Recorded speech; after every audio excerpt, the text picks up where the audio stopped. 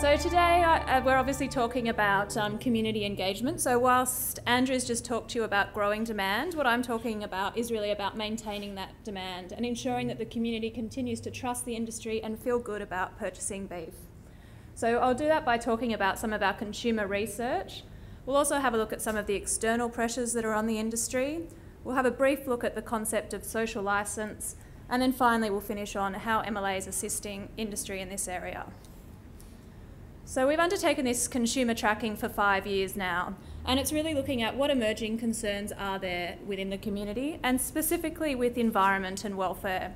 So above the dotted line there, you'll see, no surprises, the key drivers continue to be freshness and price. But below that line are these areas that the community, they generally lump into sustainability or environment and welfare. So whilst individually they're not huge numbers, collectively they are something that we need to keep an eye on. When we look a little bit more into environment, we're looking and seeing the grey boxes down the centre there. For most people, they don't really have an opinion one way or the other, but if they do, they veer towards the more positive end of the industry. So numbers like, only 9% of people disagreeing that cattle producers care about the environment. We won't go into all the detail, but the overwhelming message is that the community trusts the industry in this area. Similar story with welfare. So, farmed and raised in a humane manner, only 9% disagreeing there. And again, there's a little negativity, but a lot of people are just in that middle section. They don't really have an opinion. And to be honest with you, it's because they don't give it too much thought. There's a lot of other pressures on people, and they just trust that the right thing's happening. So we need to ensure that they continue to maintain that trust. When prompted, we look at, where are the concerns, and things like, hormones in beef pop up in the last couple of years. And no surprise there, it's obviously been driven by a major retailer.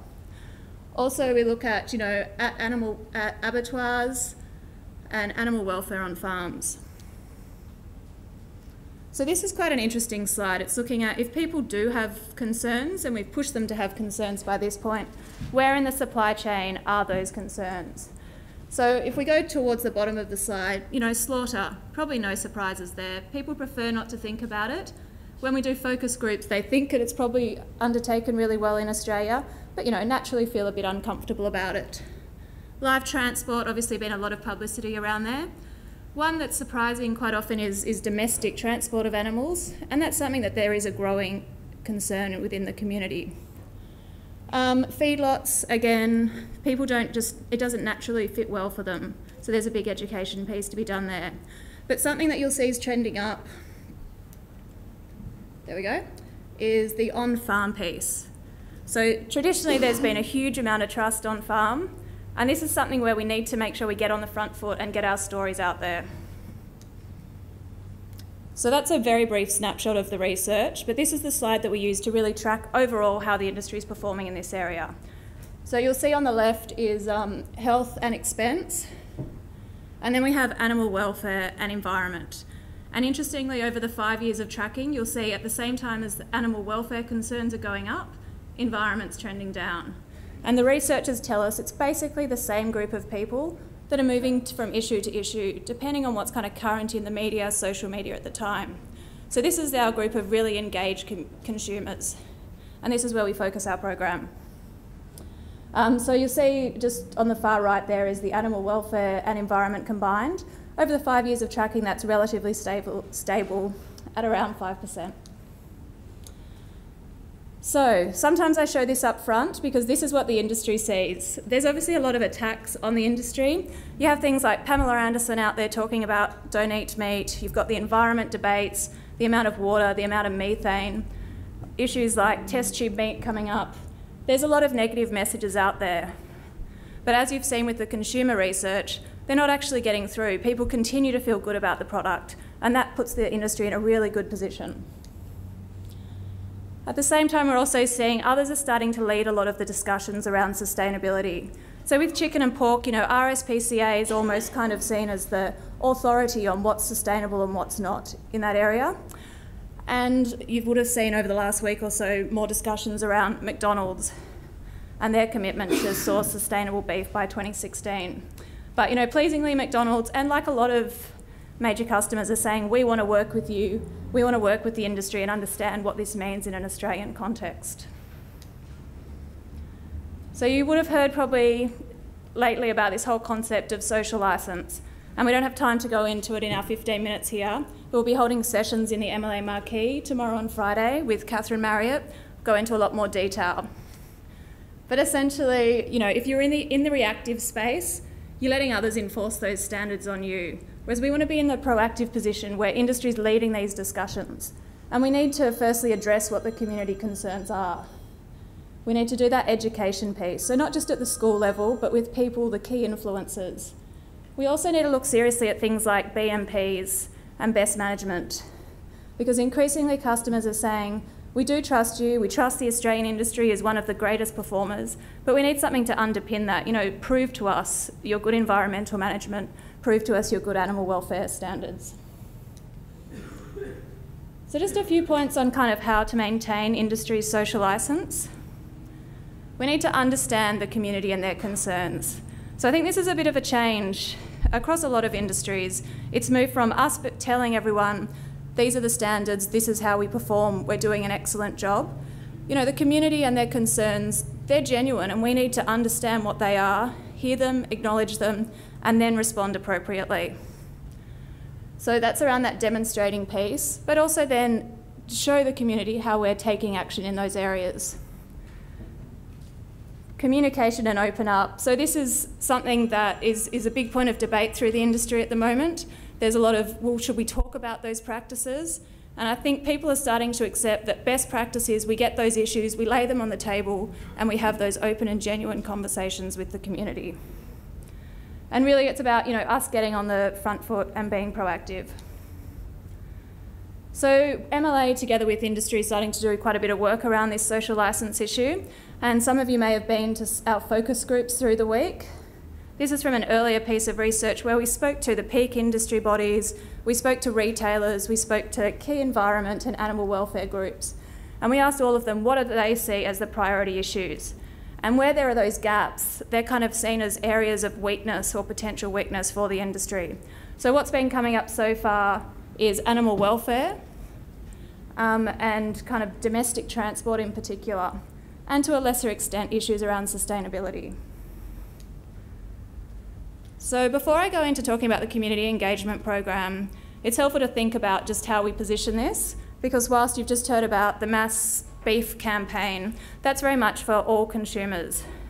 Whereas with the community engagement, we've seen from that research, there's about 5 to 10% of the population who are interested in this. So we want to make sure that we're very targeted there.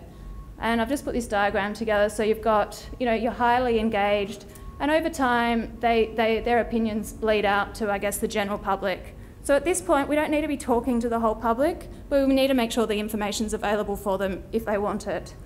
So if we're looking at our highly engaged, we also need to know, well, who influences them? And they see groups, environment groups, welfare groups, or NGOs as highly credible. So industry needs to be in there having those discussions and arming them with the correct information. Retailers, likewise, almost setting pseudo standards, so the industry is working closely with them. And they obviously get their information through media, social media, so our programs are focused there. So within the program, we have 4 key areas. Firstly is our proactive communications platform, which is Target 100, which hopefully a lot of people have seen. That's where we've acknowledged what those community concerns are, and for people that want the information, whether it's on domestic transport or welfare, they can go there, we acknowledge that concern, look at the Australian context, and importantly the research that we're undertaking for that continual improvement piece. But it's not just about a faceless industry, so the key piece of Target 100 is the farmer or producer case studies that are up there. So we have about 200, 250 up there at the moment, but I'd encourage everyone to get on and have a look. It takes about 20 minutes to set up a case study, and what it does is it demonstrates to the community that it's not just a faceless industry, that we're all committed to not only producing the best beef in the world, but doing it in a sustainable way. Another key area of the program is the schools. So obviously everyone's pretty passionate about making sure we're educating the next generation. So we do that through a number of ways, like working with the Primary Industries Education Foundation, And we've also produced a whole series of guides, teacher training guides that are curriculum aligned. Issues management is another area. So whilst we'd love to be playing in the proactive space all the time, there are issues that pop up. So MLA works with industry on responding to those through media, social media, etc. And also, finally, capability building. As I said, you know, the public doesn't trust industry bodies, they trust people, they want to connect with people, and particularly producers. So we've done things like run social media workshops across the country, also advocacy workshops. And, you know, we are a resource for the industry. So if you ever need any assistance with any of these things, be sure to get in touch. Finally, just to finish, I thought I'd show an example also of how we bring together or bring to life some of the research that MLA undertakes.